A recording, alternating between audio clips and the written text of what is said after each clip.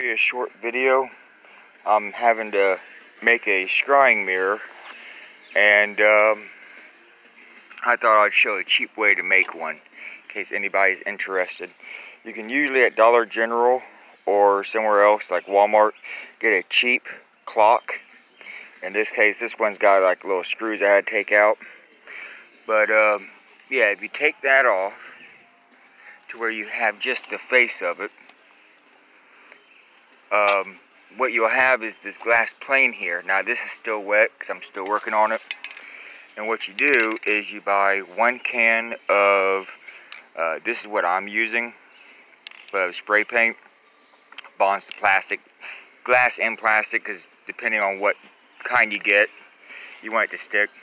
But anyhow, you spray this from like usually about 2 or 3 feet away, very lightly. And this could, even for this size, could take anywhere about 45 minutes. You don't want to just like spray on it.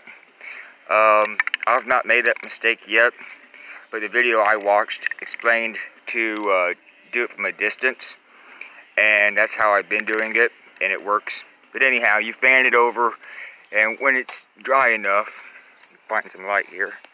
I don't know if it'll show up well on this, but you can usually,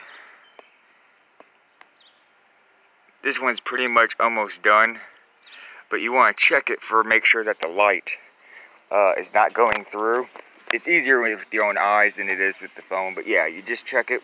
It's easy to do it out in the yard, so that you don't have like the fumes.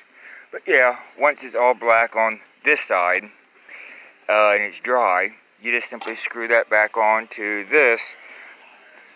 Now I prefer using picture frames myself, like the one I have behind me in my room. But if you're just looking to make a cheap one for temporary, this would be how.